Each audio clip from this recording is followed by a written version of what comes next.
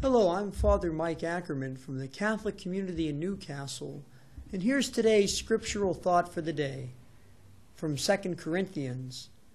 I willingly boast of my weakness, that the power of Christ may rest with me. Therefore I am content with weakness, with mistreatment, with distress, with persecutions and difficulties for the sake of Christ. For when I am powerless, it is then that I am strong. Many people don't want to admit weakness, or they don't want to admit that they have faults or shortcomings. But we hear today that there is power to be gained when we do that, when we recognize that we can't do everything on our own, but that we need Christ and we need the help of others to become the people that God has made us to be.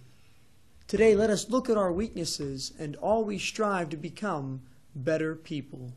God bless you all.